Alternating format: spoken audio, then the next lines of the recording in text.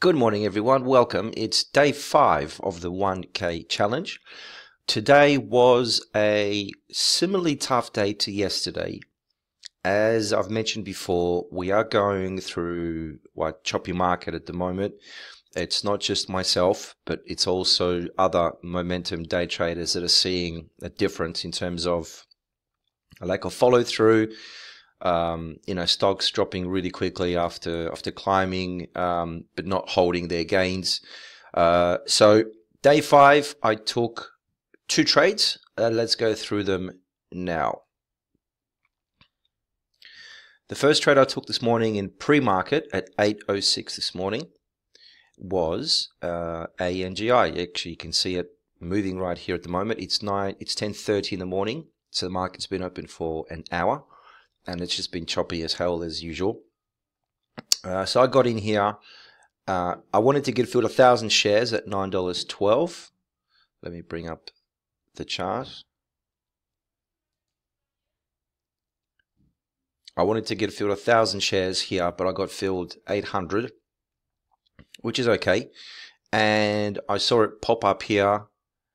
I think it was at 9.24, and I sold pretty much 400 shares, so half my position, and then it wasn't really going up any higher, and I sold the remaining 400 pretty much in the same places, at the same price point. Now, the market open here where you can see the big surge in volume.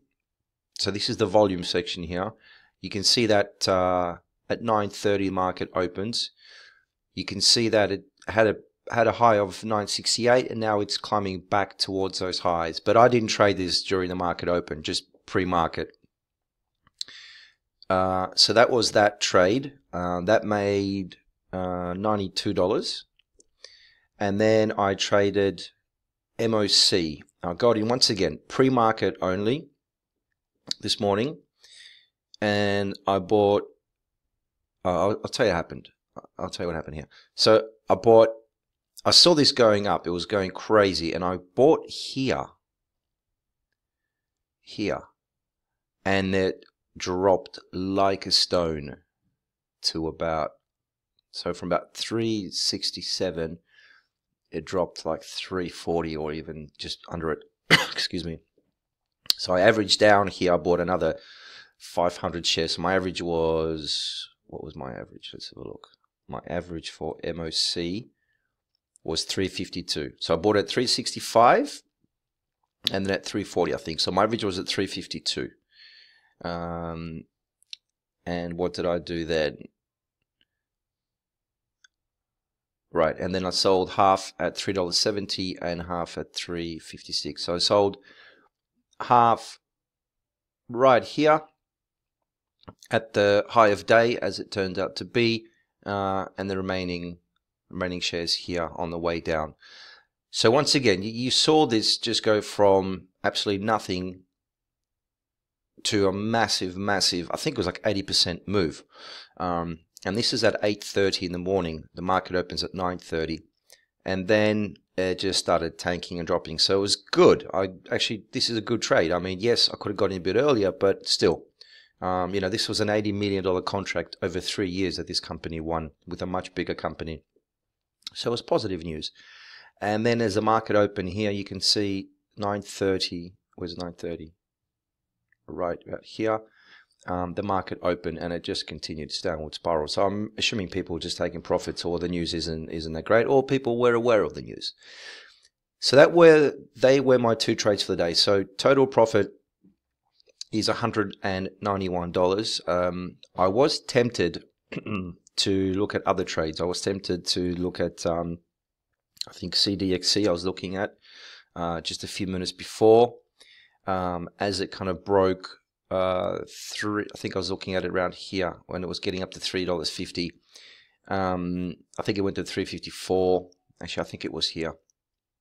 But then it just dropped. And like I said, I mean, these stocks in this price range at the moment are just not holding their gains.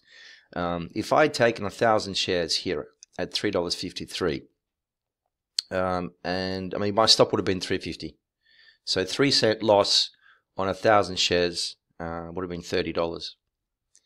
But I mean, this thing fell, $3.45. So if I got in $3.54, and I'm holding 354. That's 9 cents. 9 times 10. That's $90 unrealized loss.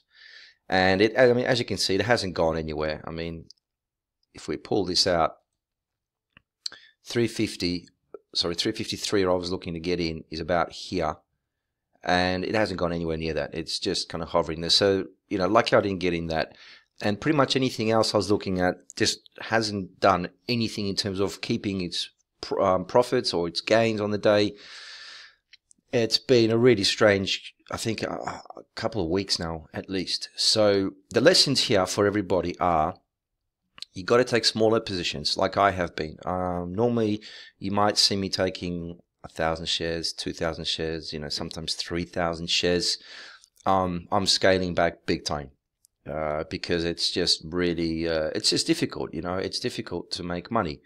I'd rather make $191 and do that consistently for the next X amount of days or weeks, however long it takes for this momentum to change, then take a big gamble, make a lot one day or 2 days, get into a false sense of confidence, and then just screw it up on the third day by losing everything. I mean, and I actually did that. You know, like last week on Wednesday, I had a massive loss of $1,400 of real money.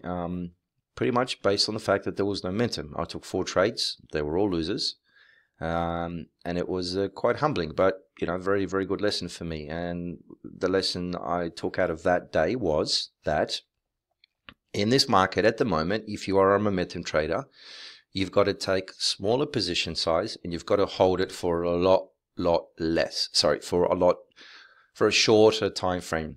So whereas beforehand, you know, I was holding anything from, say, a couple of minutes to, you know, to up 10 minutes, like 12 minutes or 15 minutes. Now I'm not even taking 1,000 shares or 2,000 shares. I'm taking maybe 500 shares, and I'm really watching the price action. I have my finger on the exit button the whole time, you know, because some of these stocks can just plummet. You know, any trade I'm in, I have my finger on the exit button the whole time, and I'm looking at level 2. I'm looking at time and sales, and I'm following the price action. I don't really look at the indicators too much, like moving averages or anything like that. I have them because I know other traders use them, and, you know, trading is a mob mentality. So if I can at least predict what other people are trying to look at support and resistance areas, then, you know, I'll do that. But I don't really use them that much. The only time I gauge indicators is if I'm looking to get into a trade pre-market, or even as the market opens for a momentum trade, I will look and see whether it's above the averages. So this is a 200-day average, this purple line here. The green line is the 50-day exponential moving average. So these are exponential moving averages. The orange line is the 20-day, and the blue is the 9-day exponential moving average.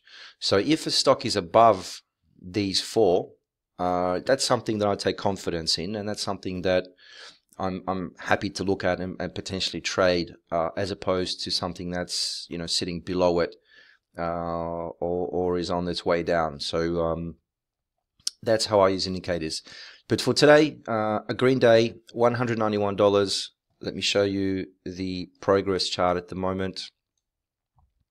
So here I am. I'm beginning to kind of bounce off the bottom here. I'm still in the red, $710, because of that massive $1,419 loss last week.